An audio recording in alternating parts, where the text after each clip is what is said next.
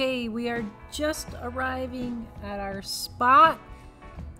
And take a look, the tide is pretty high, and if you see here in the chart, high tide was at noon and we're getting here around 2:15 p.m. today, so the tide is still pretty up here. Low tide today will be around 6:40 at night. Hey there anglers, Lisa here with the IGFA. I am also here with my fellow anglers. We have Joanna and we have Nick joining us today. And we are here at Bill Keefe Preserve Park in Fort Lauderdale, Florida.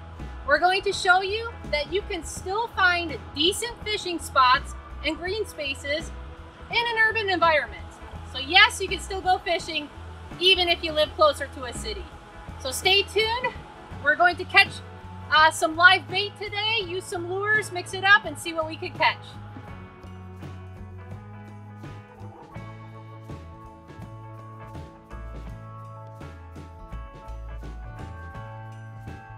There are tons of ways of throwing a cast net. This is the way that I like to use. So here's my cast net soaking already in the water. I'm going to take my handle, I'm going to pinch a little line off, push it through the handle. That's going to go on my left hand because I'm going to throw the net with my right hand. But with this little loop, it'll stay on when I toss. I need to do arm length loops and wrap them into my left hand. I'm going to do this until I get to the very top of the net. Right here, this is called the horn. So I'm going to grab the horn right there. Now the way that I throw my net is my weights that are at the bottom, they're going to go right by my feet, and where my hip is, I'm going to grab the net. Where I grab the net, that's also going to go in my hand. Make sure you have this loop. Don't grab it like that. It won't open. Now, I'm going to pinch out half of my weights. Once I have that pinch, I'm going to temporarily roll it over my thumb. So again, just temporarily roll it over my thumb. So now I have high weights and I have low weights. What I need to do is grab right in the middle, and I'm either going to put this over my shoulder or I'm actually going to bite the rope in between the weights. You do not bite the weights, okay? You can definitely bite the rope and you're good to go, not the weights. Once I bite the line, I'm going to grab a little lower and then roll the net back over. So, grab my line, grab the line down here, roll my line over, I'm going to go back and launch. I'm going to let the weight sink a little bit, and then I'm going to retrieve. Hopefully I caught some bait.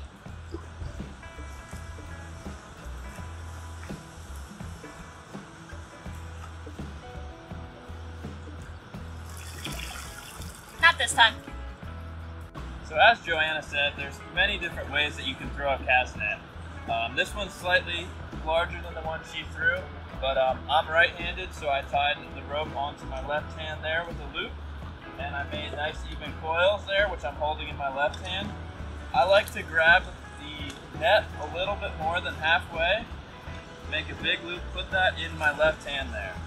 So from there, like she said, you don't have to put this in your mouth, but if you do, you grab the rope here, not the net or the weight, and I put a little piece in my mouth, and then I grab about a third of the net with my right hand.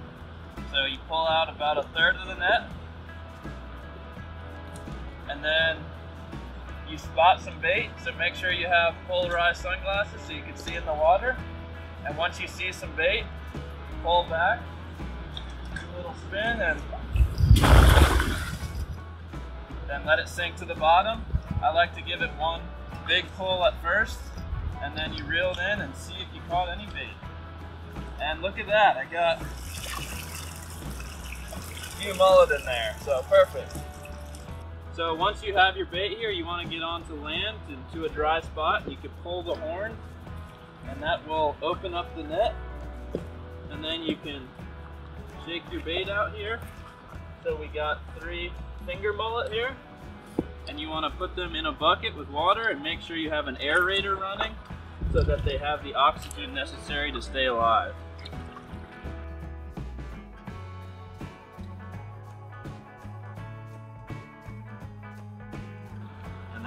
ready to go fishing. Quick tip before we start rigging our bait. When you throw the cast net, you want to try to get it as much of a circle as possible. You don't want the cast net to bunch up. You want it in a perfect circle, which will increase your chances of catching some live bait fish. So since I'm going to be using the live bait that Nick caught, I'm going to have my setup with an egg weight, a swivel, a leader, and a 2/0 circle hook. So this one's going to help me catch hopefully a larger fish. So first thing I need to do, I'm going to check my egg weight, see if it has a larger opening versus smaller opening, because I need the smaller opening to be closer to the swivel. And once again, I'm going to tie a uni knot, because that's one of my favorite knots. So I'm going to take my line, pinch it. My tag in is going to create a loop. I'm going to pinch that as well. And now I need to tie my loop and my tag in bottom. I'm going to twist those two together. I'm going to do that about 6 times. Once I've done that, I'm going to pull slightly, then all the way. And now I need to attach my leader. My leader is 30-pound test, while my fishing line is 20-pound test. So my leader is going to be a little more stronger if I get a fish that has teeth. Tie that uni knot one more time, pull tight. And then lastly, I'm going to tie my hook on. Go through the eye of the hook, pinch my lines, make my loop, twist my tag end over the 2 lines, pull tight, and always remember you need to cut the tag ends off. I'm going to get my pliers out, cut the tag end close to the hook, make sure I don't lose that line, I don't want to litter.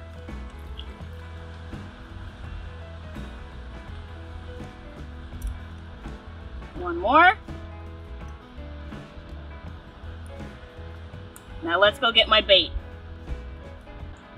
Alright, so here we have our live finger mullet, and what I'm going to do is I'm actually going to hook this guy once from the bottom of the jaw to coming out of the top of the head. So when I go through the bottom of the jaw, I'm going to do a slight wiggle, wiggle, wiggle to get the hook to come out the top, so that way the exit is going to be as small as possible.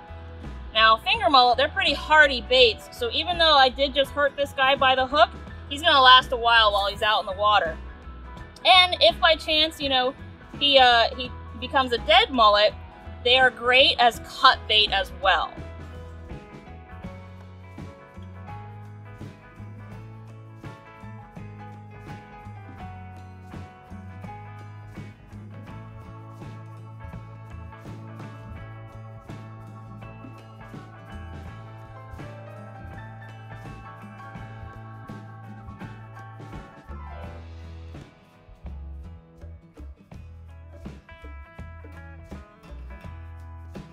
So when you're choosing an artificial lure, sometimes you want to match the hatch, as some would say, or use a lure that looks like what you're catching in the water. So we just caught these finger mullet. So some of these representations are meant to look like finger mullet in the water. So this one you can see looks somewhat similar. This one actually skimmers across the top of the surface, the hook eyes in the front, versus this one's on top and it dives down a little bit deeper. This is another one. You can see the patterns and look is almost exactly the same, it's just slightly smaller. And we're seeing mullet not only this size but a little smaller in the water, so this is something that could work. You're not going to use a bait fish this size if you're seeing mostly bigger bait in the water. You want to use something similar to what you're seeing. Another couple options would be lures like this. So this is meant to imitate a glass minnow. Same with this. These are typically found more mid-water, and that's why you have these diving lips, so that you can actually get them down to the proper depth. And these are not fish that we'd catch in our cast net, but we know they're out there, so these would also be good presentations to use about right now. So for this lure, I'm using the 2 treble hooks that it came with, but another option to replace is with inline hooks. If you're doing this, you want to make sure the middle hook is facing down and the back hook is facing up. So that's another option if you'd like to replace the trebles with single hooks. Alright, so we're going to tie this little glass minnow lure on with a non-slip loop knot. Start by making a little loop here. Pull it tight to about the size you want the loop. Go through the eye. Go up the side that's facing up. And then pull it down to the eye. Loop it around 3 times.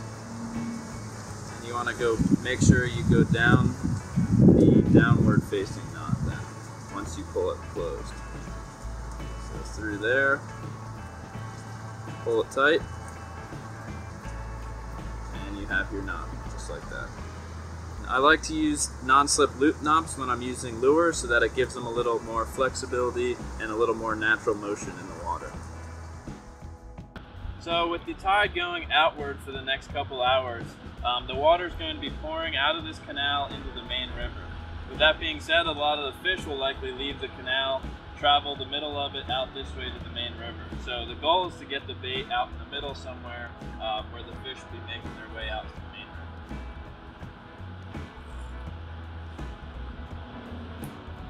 river. Okay, so Joanna is going to make her cast right there. Right where Nick said. All right, we'll see what she gets. Live bait and artificials in the water. Fish on. Okay, so how we have Nick and Joanna set up fishing, waiting for them to catch a few fish. Let's talk about the park here.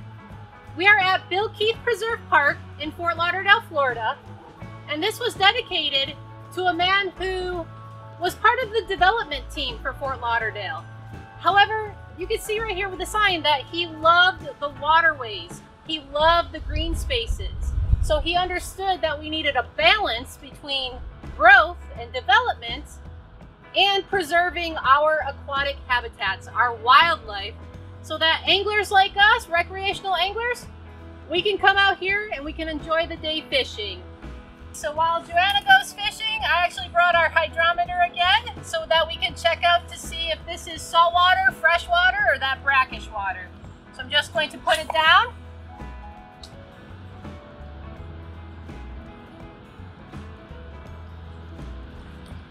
Fill it up, and then we're going to see where this nozzle moves, okay? See where it moves with the amount of salt in here.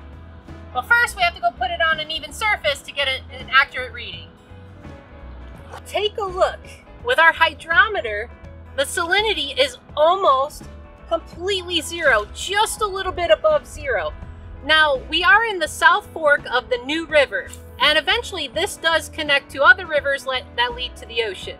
So there should be some salt in here. This does link to some salt water. However, here in Florida, we just had a huge tropical storm come through a few days ago. Tropical Storm Ada. Now, Ada dumped a lot of rainwater on us, which all of that water runs off into nearby canals. The canals kind of lead to these rivers, and these rivers lead to the ocean or to the Everglades. So that's why we're seeing a little bit more fresh water in this location. So that's kind of interesting. I wonder if it's going to affect what fish, what type of fish that we catch today.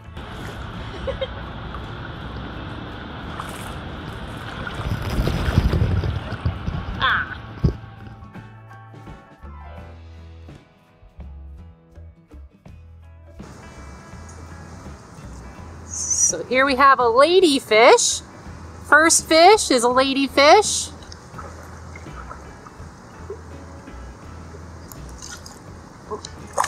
They look like a little baby tarpon, but they're actually really good live bait or cut bait for snook and tarpon.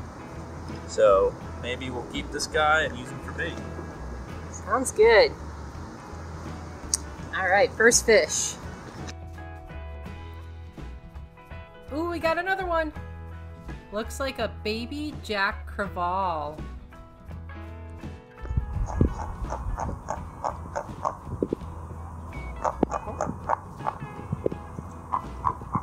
So the one thing with the treble hooks here, it's a little harder to get the hook out sometimes, but he was hooked perfectly. We'll let him swim off. Depending on how old you are, depends on if you actually need a fishing license. So if you're over 16 or under 65, you actually need a fishing license to fish, and of course to keep fish if they're legal catches. So me, I actually have one of the really fancy dancy ones that not only for freshwater, saltwater, but I also have my snook permit and I have a lobster permit as well. Today, we are fishing for, you know, ladyfish, jacks. I'm actually trying to go for a snook. I have live mullet on my hook, and a snook would love to eat a live mullet. It's their candy. They absolutely love eating mullet. So I need to make sure that if I caught a snook, and let's say it was a fish that I wanted to take home and eat, that I need to follow the regulations to determine if it's a fish I could keep. Snook are a very protected species in Florida. Not only do they have a slot limit, they have to fit within a certain size for you to keep, they have a bag limit, they have a season of when you're allowed to keep them, and then of course you actually need a snook permit. So on the East Coast, a snook has to be more than 28 inches or less than 32 inches. If it's any smaller than 28 or any bigger than 32, it has to be let go. Even if it's 32.5 inches, that's too big. It's got to go back in the water. It's always, always important to bring your fishing regulations to make sure you know what you're allowed to keep, when you're allowed to keep them. But if you're just fishing for fun, you catch and then you release, you're good to go.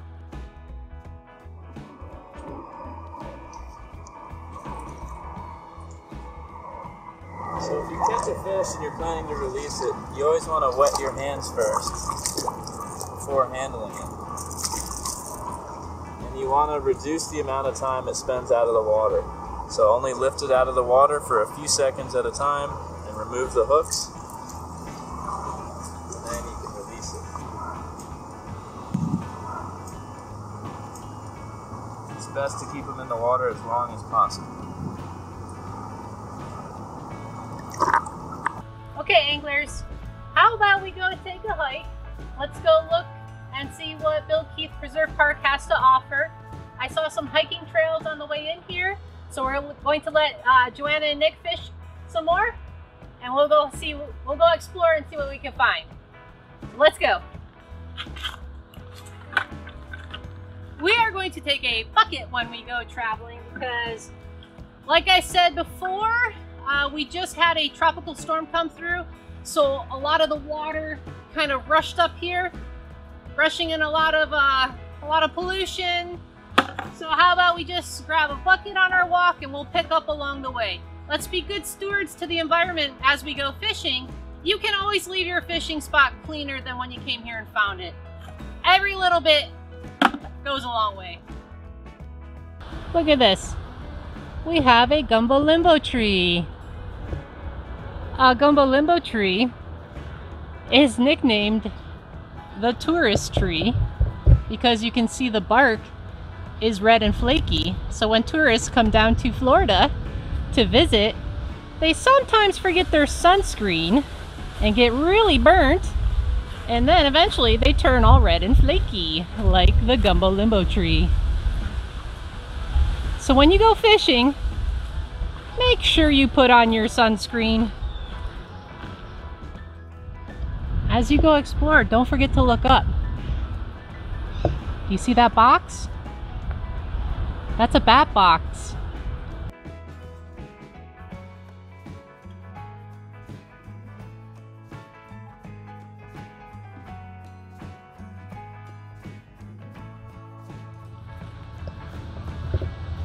A lot of parks and natural areas do have walkways that you can get your exercise. So if the fishing is slow, go take a hike. See what you can find. Go explore. You never know what wildlife is going to show up. Do you see it? Do you see him? Green heron. We're not the only ones fishing today.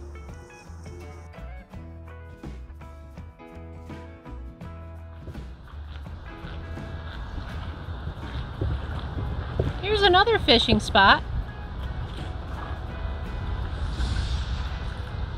So it looks like Bill Keith Preserve has all sorts of little fishing spots, so it's perfect for an individual angler or a small group of anglers like a family to come fish.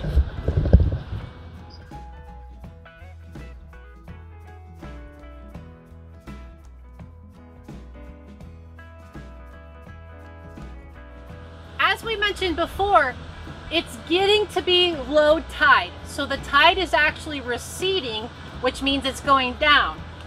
So with this mangrove trunk right here, you can see where the tide was earlier today at high tide.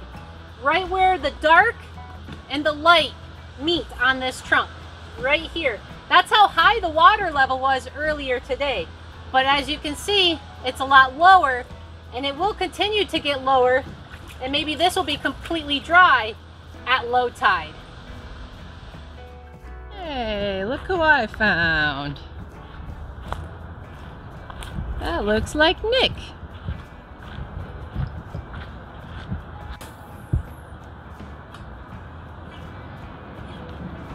Okay, you can see Nick kind of switched up spots here.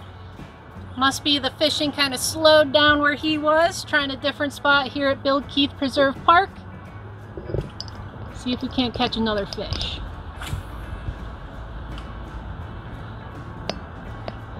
But even though the park is close to Interstate 95, which is a major highway, it is surprisingly pretty quiet. I want to talk about one more good tree that we have here in Florida, the sea grape tree. You can tell it's the sea grape tree by its round leaves, okay, kind of looking like a plate. And also, eventually, they have stalks like this. Okay, it's not season now, but these will be filled with grapes, okay, little purple grapes. However, this tree is federally protected, and there's a few reasons why. It has very good roots that kind of hold the soil in place to prevent erosion. Okay, so as cities develop with lots of big buildings, sky rises, roads, we start losing a lot of our trees. So on our beaches, we start getting a lot of erosion, and the sand erodes away, especially when big storms like that tropical storm came through. When all the water rushes up and then eventually recedes, it takes a lot of that soil with it. So trees like sea grapes and mangrove trees, the roots help keep the soil in place. And also, the roots, as they're in the water, it provides good habitat for little baby fish. Woohoo! I think Miss Lisa's gonna fish now, finally! We took a hike, got some exercise. I'm going to use this feather jig right here. Let's see what we can catch.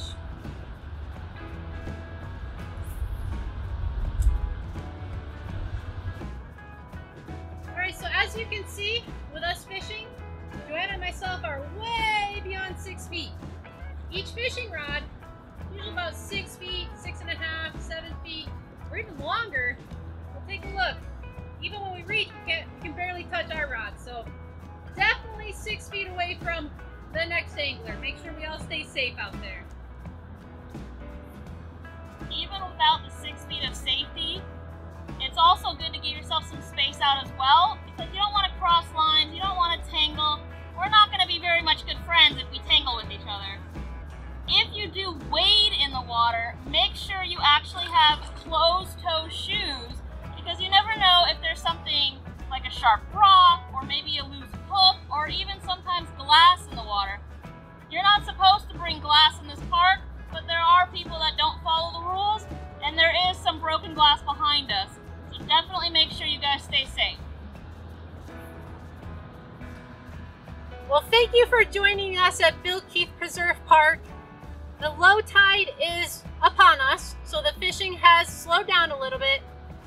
We are going to continue fishing and enjoy this beautiful sunset that we're going to have.